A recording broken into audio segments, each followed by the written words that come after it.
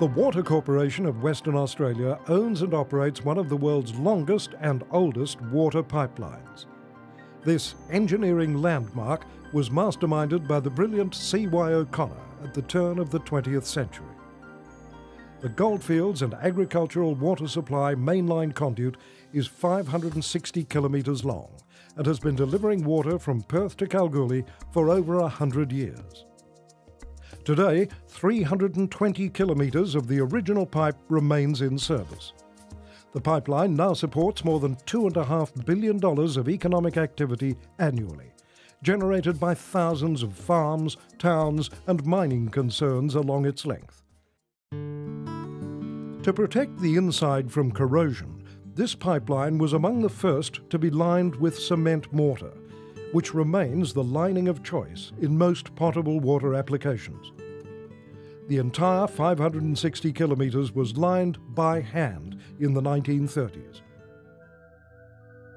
In the 1990s, this lining began to fail, and corrosion was seriously threatening the pipeline's integrity. An asset management plan concluded that a maintenance solution, rather than complete replacement of the pipe, was the most economical way to extend its effective life. To address this need, an entire suite of processes and equipment has been designed and developed in-house by the Water Corporation's innovative Pipeline Refurbishment Group. The refurbishment process involves an initial condition assessment, subsequent financial evaluation of renewal options, and implementation of the resulting maintenance and refurbishment solutions. Current capabilities of this sophisticated system include long-range camera inspection, condition assessment based on the data gathered, water flow bypassing, lining removal, mortar relining, and post-lining inspection.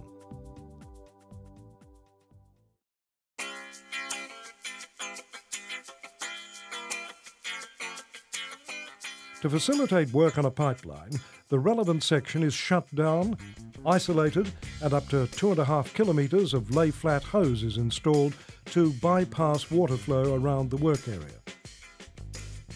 Short lengths of pipe are removed from the bypassed section to allow access for the refurbishment equipment. Refurbishment is carried out using state-of-the-art equipment, including a range of self-powered vehicles that work safely and continuously inside the pipe.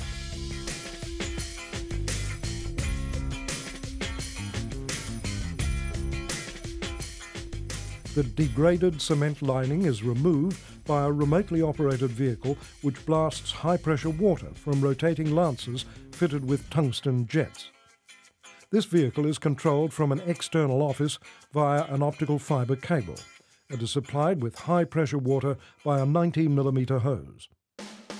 Transferring at a rate of 250 litres per minute and a pressure up to 1400 bar, this jet of water cuts the old lining from the pipe wall. The blasting vehicle is pulled through the pipe by a pair of remote-controlled wireline winches located at both ends of the work section. Most of the debris is then scraped out, and the remaining fine residual is flushed from the pipe by an array of jets mounted at the front of the blasting vehicle, leaving the pipe shell clean and ready for relining.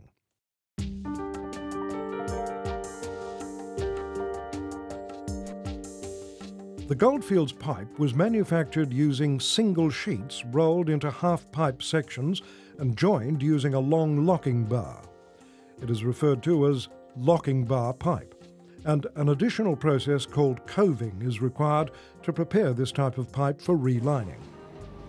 A fillet of cement mortar is sprayed over the internally protruding locking bar to fill the area between the bar and the pipe wall. This action prevents the formation of a shadow area that would otherwise result during the centrifugal lining process to follow, and it also assists the subsequent troweling operation. The coving machine features a semi-automated shot-creting head, which is energised by an oil-free compressor and fed mortar from an onboard reservoir.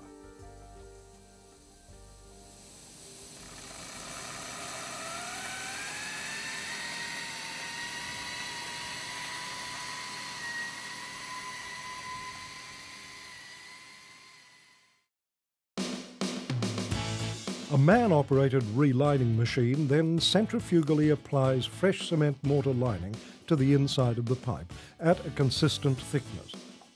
This machine uses an automatic rotating trowel mechanism to produce a smooth surface finish. An external mixing plant stationed at the equipment access point provides the mortar for this process. 1-ton bags of specially pre-blended sand and cement are mixed in a planetary motion pan mixer with automatically measured amounts of water and other additives. The lining vehicle features a mortar reservoir and pump, battery and application trolleys coupled together. The operator commences the lining application at the furthermost point from the mixing plant and then reverses back along the pipe so as not to run over the freshly laid lining. The vehicle's mortar reservoir is refilled via a manned mortar transfer vehicle, which shuttles back and forth between the mixing plant and the lining vehicle, allowing for near-continuous operation.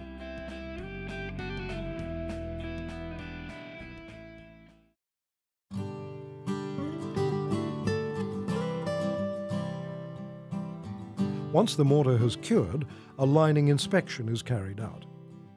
The mortar thickness is measured using an eddy current probe to ensure it conforms to Australian standards. A report and graph of the inspection are then produced for the client.